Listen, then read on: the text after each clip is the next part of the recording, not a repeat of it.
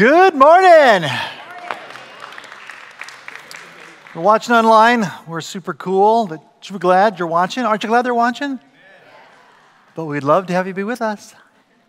So if you have notes, you can take those out. You can pull up the app and can follow along. We are in a series called Identity, and we're looking at our values. We've got 5 of those. We normally put those into a target image because your values are the things that you shoot for in life, the things you're aiming at. Just naturally, you aim at certain things. And you may aim at nothing, and you'll hit it every time. Or you may aim at something, but the wrong thing, and you probably hit that too. But what if you started aiming at the things that God said mattered most? What if you start aiming at the things that God says matters most?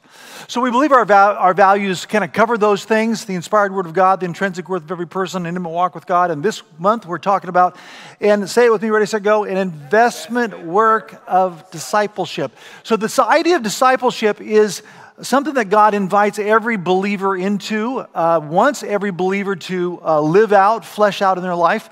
Unfortunately, many believers do not. Dallas Willard, if you've ever read him, then you've got a pretty sharp mind because he's a challenge to read sometimes. But Dallas Willard calls what the church does most of the time the great omission, not the great commission. Does that jar you a little bit? So the commission is what we're called to do. We're supposed to go do this thing. And the Great Commission, the Matthew chapter 28 passage, is kind of our theme passage for this whole idea. But the great omission is that we omit calling people to be students of Jesus. We say, oh yeah, come to faith, come to faith, come to faith. But we never say, follow Jesus, study Jesus, seek to be like Jesus. We omit calling people to be disciples, and then we omit training them to do what he did. And so part of what we want to do is say we want to take out those omissions. We want to put back in what the Great Commission is all about, which is calling you to follow Jesus as the one you should emulate, you should want to be like, be a student, follow him as closely as possible, and we'll help you do that. And we'll train you to learn how to do what he called us to do and to live like he lived so you can love like he loved. And when you do those things, things begin to radically change your life. So here's a little statement that we say here if you do our mentoring experience, which is a class that teaches you how to disciple. The idea of being a mentor is just a contemporary way of saying being a discipler, a disciple who disciples others, a discipler, a mentor. So if your neck swivels, does your neck swivel? Not too far. You can read on the back of the wall, we've got this statement that is called our vision statement. And some of you know it by heart. If you do, just kind of say with me that we are becoming a loving community of growing disciples, mentoring the next generation to live the mission of Jesus through the power of the gospel. Okay. So that's on the wall, it's on our website, it's on our app, it's a lot of places. So we hope that you begin to see that could be a vision for you, that your life could be a part of that. That third thing, that mentoring the next generation, that's discipleship. That's discipleship. So here's a little statement that's in your notes on the screen. To disciple is to help or assist another to discover, establish, and refine their spiritual identity. It's the process of being formed in the image of Christ for the sake of others. That's what being a disciple is all about. Helping or assisting someone else. Discover! What is the discover thing? When you meet Jesus, when you meet him, you discover this life that God has for you, this thing that he wants to do in you, this love relationship that he wants to be never separated from. You discover that that exists and you want it. And when we say we want it and we embrace it because we acknowledge who Jesus is, something happens in us. The Bible calls it's a born again experience. It's a feeling or a sense of being saved or rescued or redeemed, brought into God's loving embrace. And when that happens to us, we've discovered something that should rock our world. But unfortunately, a lot of us stop there. We stop with the discovery of Jesus. We never had his faith and our belief system established in who he is and what scriptures reveal about who God is and who we are. It's never been established because we've never been trained, and then it's never really being refined. And so we end up not really knowing who we are. Instead of believing what God says about who we are, we believe what the world says about who we are. And into some distorted image of ourselves. Most of us, in that sense of identity, sense of being, sense of self, it's a twisted sense of what the world says about us which usually doesn't reflect anything about what God says about us. And so you might be under the notion that it's about what you do because you're a human doing. And so you're wrapped up in your job. And if your job's going great, does that give you a sense of stability? Yeah, it does. It does. But it's a false sense of security. It's a false sense of stability because what happens the moment you lose your job? Your security's gone. Your identity's shattered. God wants you to, He doesn't mind that you have a sense of stability in your job. That's great. You just need more stability that only He can bring. What if you think you're really stable because you've got a great family? Your family's wonderful. Maybe the family you grew up in was terrific. Everybody looked to them and said, man, they're amazing. That gives you a sense of stability. But what happens when you find out that your parents stayed together just long enough so you could get out of the house and then they divorced?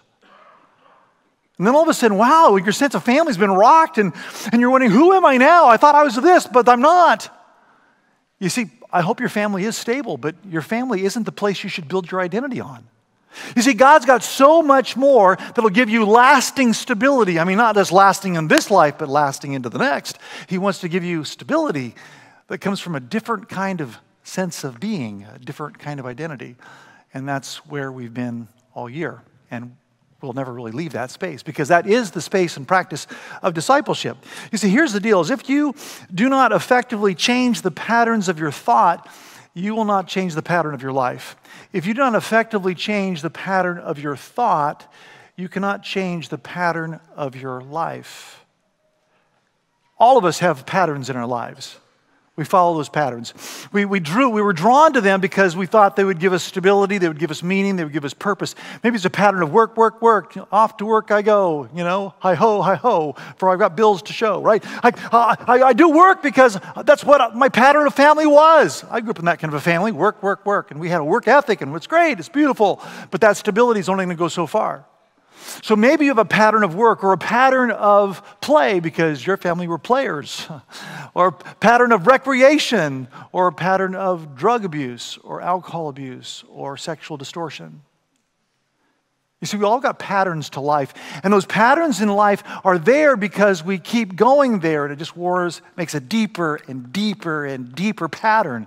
And God wants to rock your patterns and give you a new pattern if you'll take it.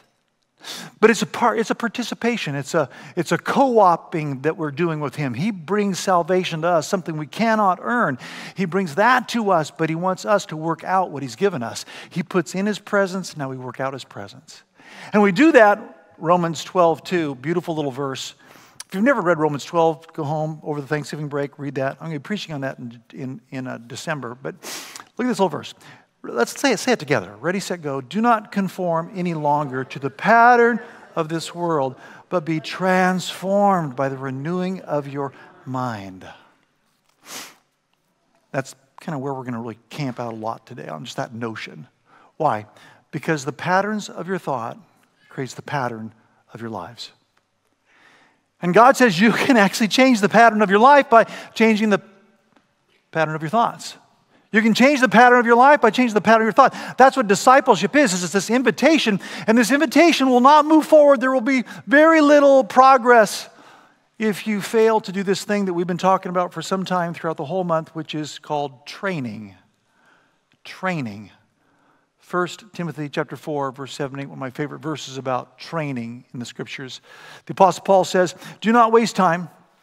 And by the way, if you're here and you were here last week, I'm not going to pick on football at all, because I want you to go home this afternoon and just enjoy some football. Is there football this afternoon? Of course there is, right? Please enjoy it.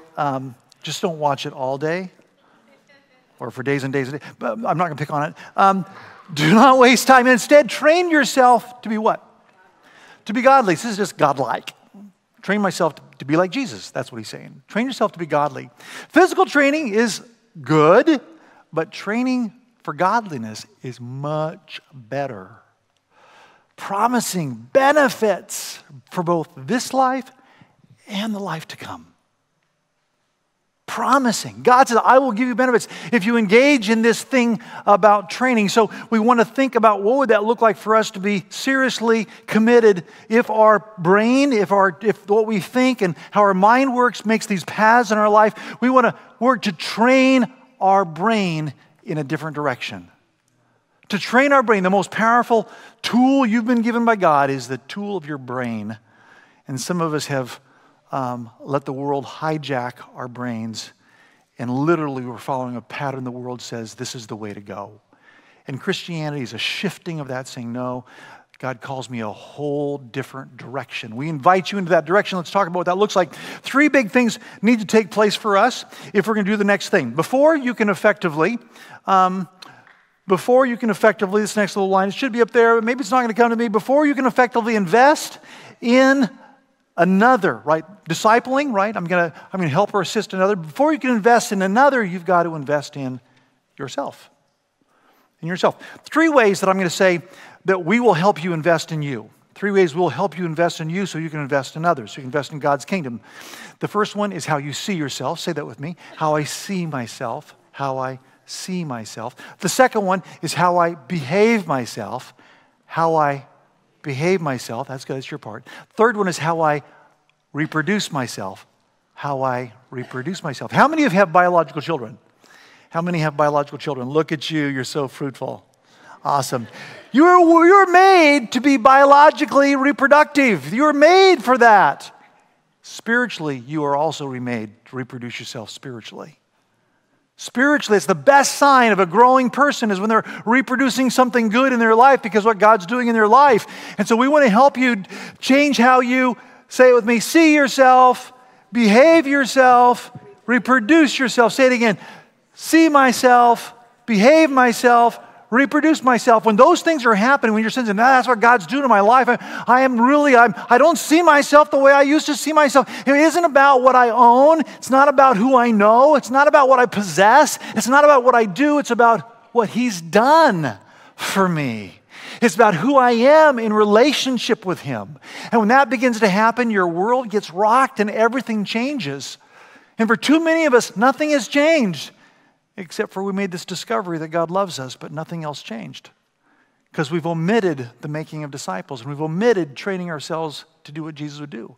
And so don't omit it, put it back in and say, those things are critical and crucial for me to move forward, to be the person that God wants me to be. I need to change how I see me, how I behave myself, and how I reproduce myself. Beautiful little text. So one of my favorite passages about changing how I see myself is in Colossians chapter 1, verse 21. Beautiful little passage. Amazing first chapter. This whole chapter is great. Go and read that one too. Please go home and read your Bibles. But this one little verse is pretty sweet. He says, once you were alienated from God and were enemies in your mind because of your evil behavior. Not so good so far. But now He has reconciled you by Christ's physical body through death to present you holy in His sight, without blemish, and free from accusation. I chuckle a little bit because all those things, I fall short of all those things. And so do you. Because none of you would probably say, I'm so holy. If you did, we'd probably go, yeah, right. Right? Holier than thou people really are not holier than thou. They just wear a mask, a holy mask. But God says He wants to present us holy in His sight, without blemish, and free from accusation. And I would bet that most of us, if we've got anybody around us, we would not be people that would say, oh yeah, there's nothing we could accuse you of. Oh, you are absolutely blameless. You've never done anything wrong. Oh, you're so holy. We may not even want that. But God says, that's how I see you. So if you're going to change how you see yourself, you've got to begin to recognize that God is doing something in you that is going to incrementally move you closer to that, but He already sees you as that. It's going to move you incrementally closer to that, but He already sees you as that. He already sees you. He presents you. Jesus presents you holy in His sight, without blemish and free from accusation. I mean, I hope you like me, but I was accused this week of something. It happens, right? I did a funeral, and it was a beautiful funeral. It was a sweet brother that passed away after a battle with dementia, but just a dear friend. He served on our volunteer maintenance team for about 12 years. Served by serving. Served by showing up and cleaning and repairing, and just was a great servant. And this week we got to remember some of the amazing things that he did. Went with me to the Philippines on a missions trip, and we bunked together. And I found out, visiting with his wife, because at a funeral, whenever I'm doing a funeral, we always remember the great things about someone's past, right, and who they were, and what we can remember and hold on to. And so she was telling me that when he got back from that missions trip with me, this is great. You got to bunk with Pastor Jeff. Like, what was that like? Can you imagine the amazing story he must have come back and told? Like, what was it like to bunk with Pastor Jeff for a week on the mission field? He said, he's kind of messy. He's kind of messy. He's kind of messy. That's what I get from week mission trip. You can do your best, but someone's going to accuse you. You're kind of messy. And they might even say, in fact, your life is all messed up. Right? Most of us, if someone's around us for any period of time, they'll probably accuse us of something. And you probably won't come out squeaky clean. Why? Because we are in process. But what theologians call this is positional righteousness. Positional righteousness. So righteousness in the Bible just means you're right with God. And so positionally, he says, you're right with me. That's how I see you. That's how I love you. I see you through the lens of Jesus. You're positionally right. God has put you in a place where he never has to reject you. Isn't that incredible? That is an amen. Thank you, Dave, right there. Do you agree with Dave? Yeah, I agree with that. He's put me in a place where he never has to reject me. Why? Because of positional righteousness. When I step into that relationship with him, this relationship with the church, the scriptures often call it being in Christ. It's like that I'm in him, and when I'm in him, this relationship with Jesus, he in me and I in him, God sees me as holy, without blemish, and free from accusation, even though I've got a long ways to go. That, if you grasp it, will radically change every day of your life. It'll change the way you see yourself.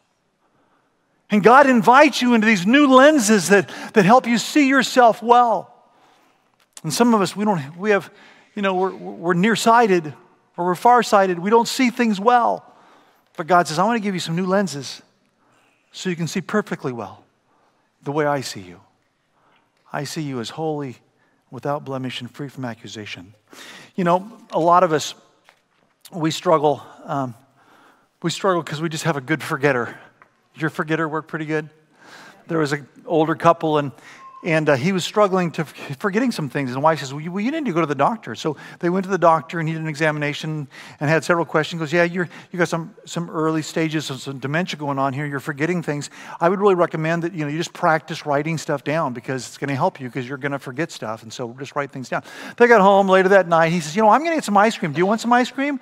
Asked his wife. They're watching TV. And she goes, yeah, I'd like some ice cream. She goes, you better write that down. He goes, the kitchen's right there. I don't need to write that down. I'm going to go get some ice cream. And she goes, could you put some strawberry jam on top of my ice cream? He goes, sure, yeah. She goes, you better write that down. I don't have to write it down. Kitchen's right there. Could I put some whipped cream on me? Yeah, I'll put some whipped cream on there. She goes, sweetheart, what? You better write that down. I don't need to write it down. I'll write the kitchen's right there. So he goes into the kitchen, clangs. He's in there for about 20 minutes. He comes back with bacon and eggs. She's like, what? Can't believe you. You forgot the toast.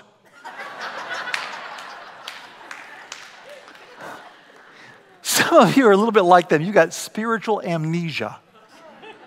Spiritual dementia. You forgot who you are. You forgot what God wants to do, and you've got good company. There's others that forget too, but God says, what if you saw yourself as I see you every single day? I guarantee you it would change the trajectory of that day. But see, you've got a rut in how you see yourself. It's what your father told you maybe. You'll never amount to anything. You're a failure. You'll never be successful. And rather than what God says about you, you've got a distorted message from another father that says something about you that contaminates how you see yourself. Or maybe it's how you see your own self because of your own failures or shortcomings, or your addictive behavior, and so you see yourself this way and don't know how to break that habit or break that change or get out of that path. But it takes you back again and again and again to something that reaffirms who you're not and who you're stuck being. And God says, I see all of that, And I can change it if you're willing to transform the patterns of your thought. I can transform that. And so he invites us into this relationship where it's going to require this thing called discipline. But when I embrace how the Father sees me, I start seeing myself differently. In 1 John 3:1, he's overflowing, and he just says, how great is the love the Father has not just given us, but look what he's done, has lavished upon us. That means like over in abundance. Lavished on us that we should be called children of God. I'm his. I belong to him. That my discovery needs to lead to reestablishing some new patterns of thought and behavior so I can truly know what it is to have an identity that's in Christ. I see myself as him. I embrace who I am in Christ. This challenge in our thoughts will require a significant shift in how we deal with those patterns of thought and patterns of behavior, because as you think, so you go. As you think, so you go. One of my favorite authors, Dallas Willard, says it like this. The ultimate freedom we have as individuals, the ultimate freedom we have as individuals, the power to select what we will allow or require our minds to dwell upon or think about. And by think, we mean all the ways that we are aware of things, including memories, perceptions, and beliefs. The focus of your thoughts significantly affects and influences everything else that happens in your life and evokes the feelings that frame your world and motivate your actions. You see what he's saying? He's saying that the power of your thoughts literally have the power to create whatever emotional condition you're in. Your emotions are a trailer to your thoughts. They're the hitch up to your thoughts. And if you got your thoughts going in a direction where you think nothing's going to go for you and you're a wreck and you'll never be successful, you've hitched to that your emotions, and they're going to follow right along that train of thinking. As your thoughts go, your emotions will follow. And so God wants us to recognize the greatest freedom we have is the power to what we allow or select our thoughts, our mind to dwell upon. And so the scripture, the authors are saying the same thing. Neuropsychology, neuroscience, the science of the mind tells us that these ruts, these grooves in your mind literally is what creates addictive behavior. And whatever there's a trigger of some kind, and the trigger might be you're alone. And so if you know when you're alone, you can do something that no one else knows you're going to do. And so when you're alone, boom, that trigger happens and you move towards that place where the alcohol is hidden or the pornography is hidden or the drugs are hidden. And you move in that space and you go down that path and you behave that way. And once again, you're held captive and enslaved to how you see yourself because you've made a groove. And neuropsychology says there's something amazing that happens. The mind has what's called neuroplasticity. That means the mind is changeable. It's moldable. And so herein science confirms what Scripture has always said. You can change your brain. You can change your brain through God's help, through God's truth. All of a sudden, what was held captive now can be made free. And so the scripture notion of this is that we change what we meditate on. The scriptural notion of this, we change what we meditate. And my meditation is my focus on something. And every one of you are amazing at meditation. You are. You may not realize it, but you're really good at meditation. I mean, here's how I'll pitch it for you. How many of you, from every now and then, worry about something? Kind of a little right-handed confession. Awesome. Thank you for raising your hand. Thank you for confessing. Those of you who didn't, we accept liars here. You're welcome to be here. We're glad to have you. The truth is when you are worrying about something, you're meditating on it. You're ruminating on it. That's the idea of the Hebrew word hagah, meditate. It's to chew on something. It's like a cow chewing its cud. Someone winced first service, you'll probably wince this service, right? What does a cow do? It chews, it digests, it regurgitates and chews on it again. Swallows it, brings it back up, chews on it again. You do it all the time. You bring up what your father said. You bring up what your mother said. You bring up what your coach said. You bring up what you say, and you chew on it again and again and again. And you got to learn to spit it out. Spit it out. And instead, start chewing on what he says. Instead, start chewing what God says about you, not what anybody else says about you. And when that happens, all of a sudden, the neuroplasticity of your brain says, I'm done with that pattern. I got a new pattern. Do you want a new pattern? Yes. God offers it up to you. When we say that we want to help nurture you, help and assist you to discover and establish and refine your spiritual identity, we're saying we want to help you be an amazing meditator. To have a mantra in your system. And so all of our, if you haven't seen them, you can go to the website of the app and you go to all of our I am statements. Those are all meditations built out of the biblical truth of who God says you are. And you, instead of saying, I am a failure, you can say, I am in Jesus going to be a success. You can move from your old mantra to a new mantra and say, I'm going to capture what God says about me because I want to change how I see myself. And when you do, your whole world begins to shift and move. And you come to the realization of what a neuropsychologist, Dr. Carolyn Leis, said in her book, when we think, we change the physical nature of the brain. And we consciously direct our thinking, we can wire out toxic patterns. We can wire those out of our thinking and replace them with healthy thoughts. And to let neuroscience affirm what God says all along, you can be changed through the truth of who I says you are. And it can change how you see yourself. He wants to do that in your day. And when that begins to be kind of a new rhythm for you, how am I seeing myself? How am I seeing myself? All of a sudden, God starts wiring you back up the way He's always wanted you to be. And it will lead to the second thing that I encourage you to recognize. We said three things. You said them all together multiple times. Let's do it again. How I see myself, how I behave myself, how I reproduce myself. How you behave yourself is a big deal. It's a big deal, right? Because if I just keep going down that pattern, there's just a tug of war of what they say, what God says, what they say, what God says. And every time you don't correct behavior, when behavior follows that pattern, you reinforce the rut, the groove, the old message. You reinforce it. Look at our text again. Back to Colossians chapter 1, verse 21. Once you were alienated from God and were enemies, say it with me, ready, set, go, enemies in your minds because of your evil behavior. He's saying that the behavior fuels the misbeliefs. How I behave myself influences how I see myself. And I can try to change how I see myself, but I don't change how I behave myself. I'll keep going back to what I always have done and always have thought and always have believed. And so God not only wants to change how you see yourself, He wants to change how you behave yourself. Are you behaving yourself? Not always, Pastor. Sorry. And that does what? That pulls me back instead of lift me up and help me go forward.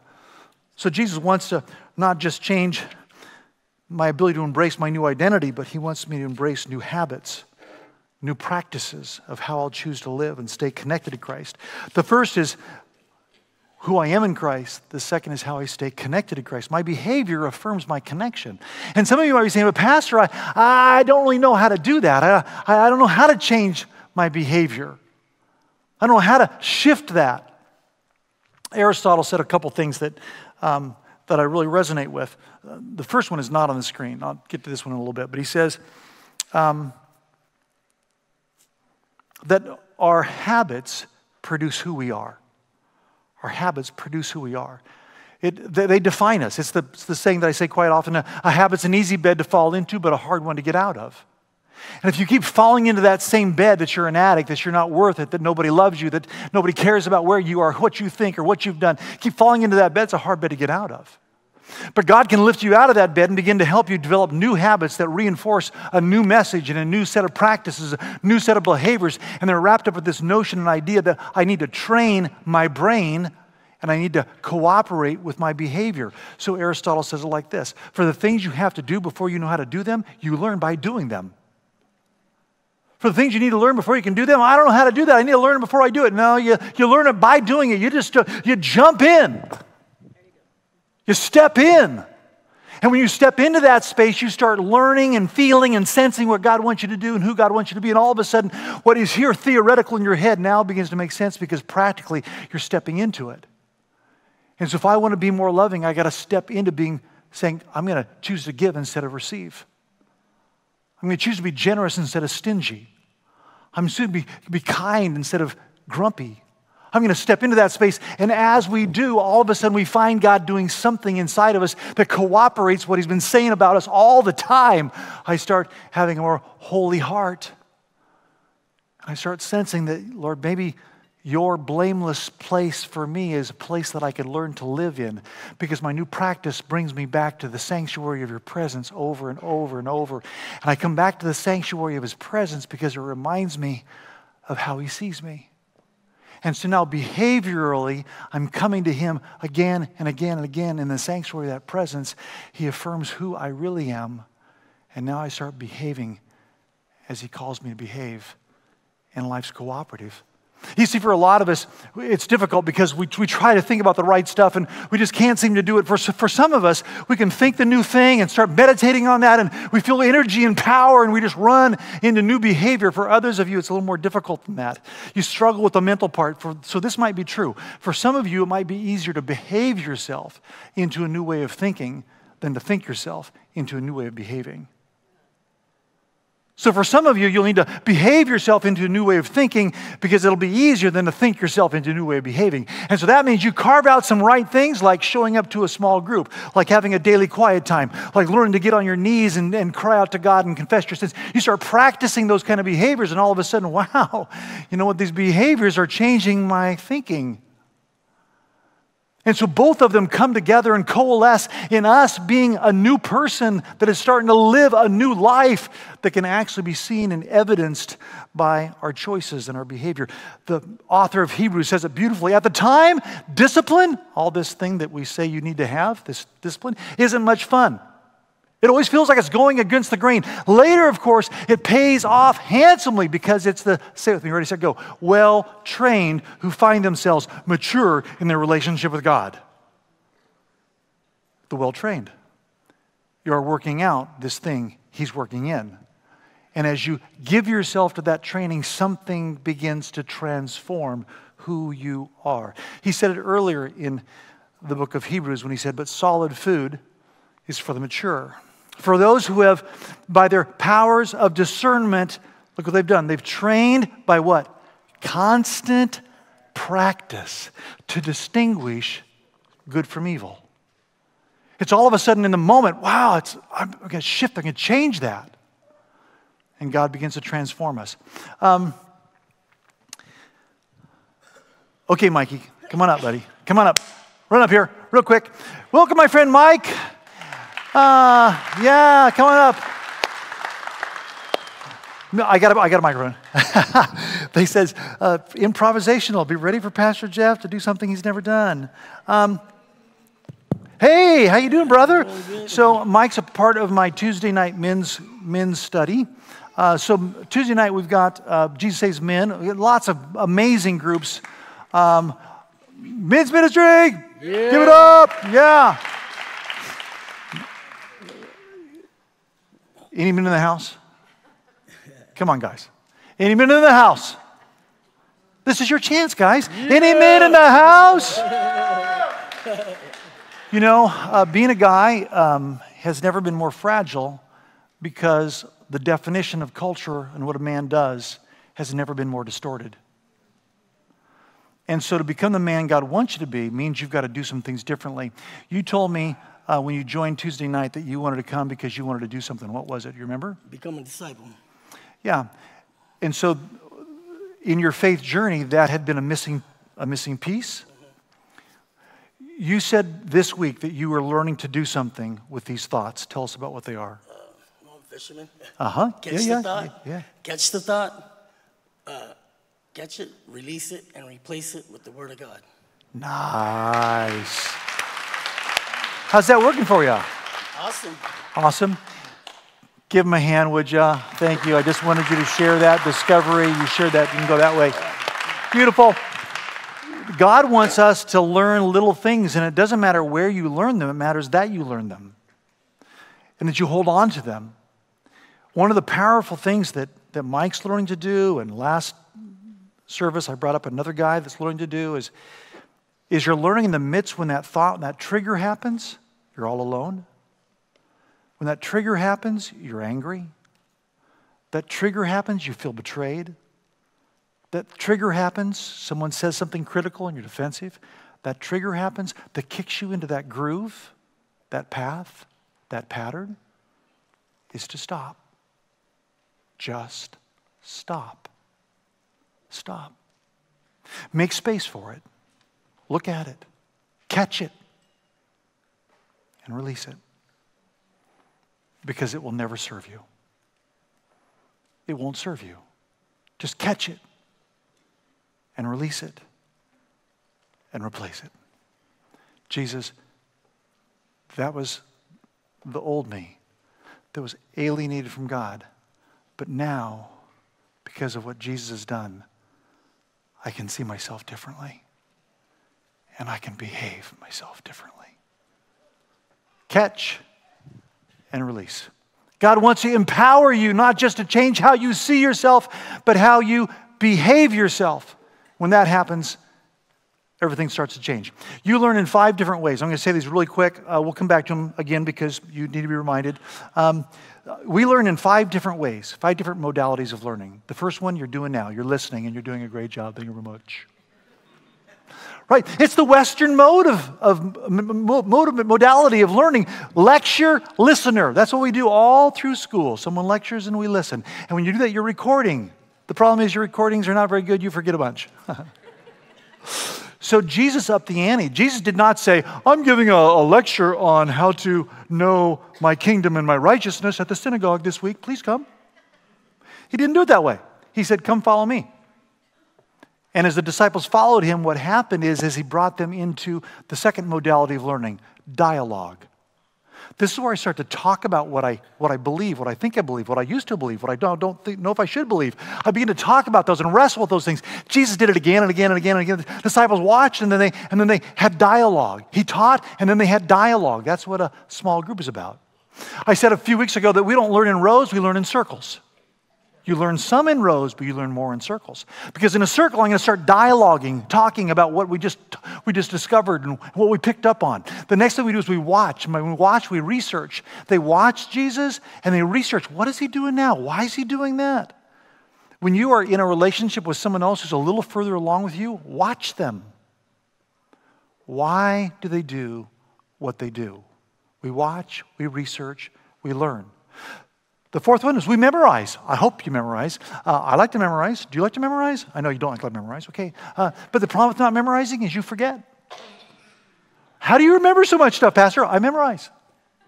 I practice that muscle. That's how I can remember a bunch of stuff. And so it's another way, because we remember. How can you live what you forget? Pretty hard. And so that's why you're going to walk out of here remembering that how I see myself, how I might just stick. It might just stick. But if you went home all week long and every day you said, Jesus, change how I see myself, Lord. Lord Jesus, change how I behave myself. And Lord, help me change how I reproduce myself. If you did that every day, you would come back next week and you would pass with flying colors. And in America, they give you an A because you remembered it. In the Western modality. But Jesus cranks it up, and it's not just about lecture learner. It's not just about dialogue. It's not just about watching. It's not just about memorizing. It's about participating. He says, go and do as I have done to you. Jump in. Behave your way into a new way of being like me. And all of a sudden, you're someone different. You've changed how you behave yourself. There was a fellow that was a classic violinist in the late 1800s. His name was Fritz Kreisler, and he was Australian. He was such an amazing violinist that he literally was on a world tour. Isn't it kind of funny to think about that? Late 1800s, someone being on a world tour? Well, Fritz was. Fritz toured the world, London, Berlin, Europe, the Asian nations, America. In America, he came in 1888 and did a tour of America playing his violin, would fill stadiums and opera houses. They liked him so much, they brought him back. In 1901 and 1902, they brought him back for a return tour, like Elton John's finishing his tour, right? He came back again and did another tour of America. Amazing violinist, spectacular, held audiences in awe. One time while in Hamburg, Germany, he was getting ready to board a ship to head to London. He had about 45 minutes to kill because he was early. And he looked on the waterfront, and there's some little shops, and he noticed one of those was a music shop. And so he went to the music shop, and he walked in with his violin, because he wouldn't put it with his other things, because it was cherished. It was a very prized violin. Walked into the little music shop, and the guy says, "Hey, do you play the violin?" He goes, "Yeah, I do." He goes, "Can I see your violin?" So he opens it up for the shopkeeper. He took one look at the violin, recognizing that it was like a Stradivarius. It was an amazing violin, and he recognized that it was the violin of the great performer. Looked at the man, ran out the door. Fritz is thinking, do I stink? What's wrong? Why did he leave? Why did he exit so quickly? He's gone for a few minutes, and he runs back in with 2 policemen. They grab Fritz under his arm and they start to haul him off. He goes, "What are you doing? What are you doing?" He goes, "We're arresting you." "Why?" "Because you've stolen Fritz Chrysler's violin." They're hauling him out. He goes, I am Fritz Chrysler. That's my violin." "No, it's not. You're a thief. We're taking you away." He says, "Please, let me play the violin." They thought, well, what harm could that do? They release him. He opens the violin case and plays a melody sweet enough to make everyone grin. And all that were there were amazed by the sound that came out of that violin. Surely this was no novice. This was the maestro. They said, "Oh, Mr. Chrysler, we are so sorry. Please take your violin, board your ship, and please say nothing of the bad policeman work in Hamburg." As he walked off with his violin, everyone knew that his behavior validated and confirmed his true identity. God wants to do the same through you. He wants your behavior to confirm who you really are, that you belong to the Son of God, that He paid for you with the redemption of His blood, that He's brought you into a fellowship where He sees you as holy, without blemish, and free from accusation. Can your behavior move in that direction? It can. If you rewire your brain, if you train your brain to think like Him. Jesus invites you into discipleship. The process of being formed in the image of Jesus for the sake of others. We're going to change, aren't we? Aren't we? How we see ourselves. How we and how we. Let me just talk just briefly about that, and I'll let you go. We are called to be reproducers. Jesus took these 11 guys, and think about these 11 guys, right? I said the size of the task. Amazing. They stepped up. They showed up despite the size of the task. They stepped up despite the size of the task. Remember that last week? 11 guys make disciples of all nations. I've been going like, how many nations are there exactly? Right? 11 guys, all nations.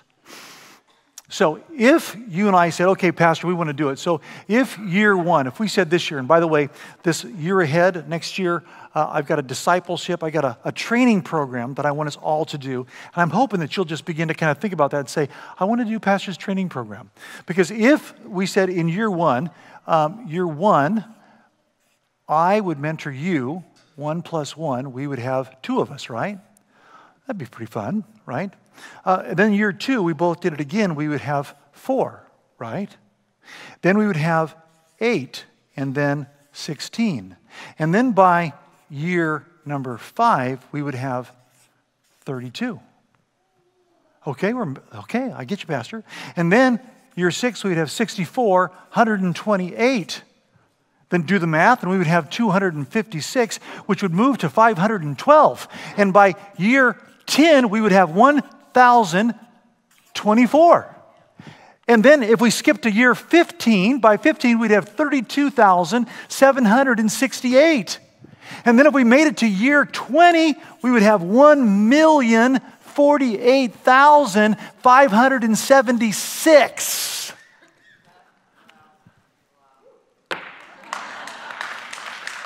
God wants you to invest in eternity, and it happens one person at a time. Will you invest? Will you say, it's time I start investing in something that will change me and change my world? Or do I want to stay where I am, alienated from God? Or do I want to step into this space and how I see myself as holy, without blemish, and free from accusation? That's how He sees you. And then I say, I want to change how I behave myself, so one day I can actually say, I've changed how I reproduce myself. Would you bow your heads with me?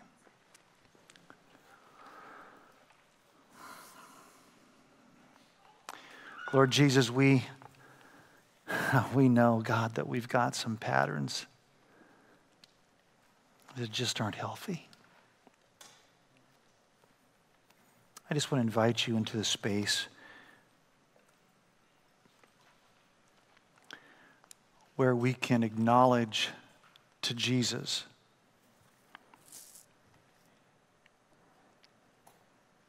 that we need Him.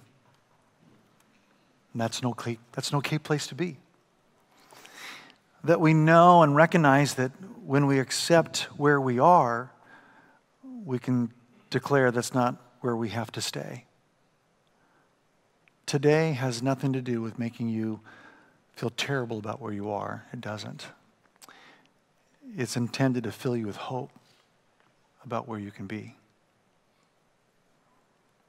And Jesus sees that in you.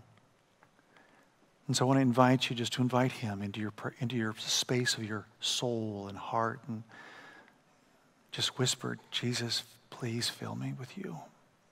Just whisper that. Jesus, please fill me with you. Forgive me for my patterns that are so unhealthy. Jesus, help me change by your grace how I see myself, how I behave myself, how I reproduce myself.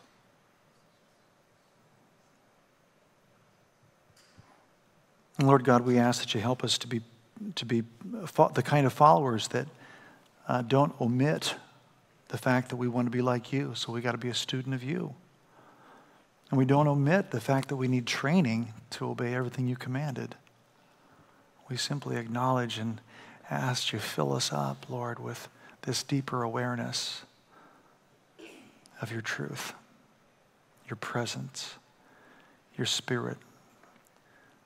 The fact that you've put us in a place where you never have to reject us because of how much you love us. Just breathe that in. Just take a nice deep breath and just breathe that in. Lord, we breathe you in. We take you in. In Jesus' name, amen.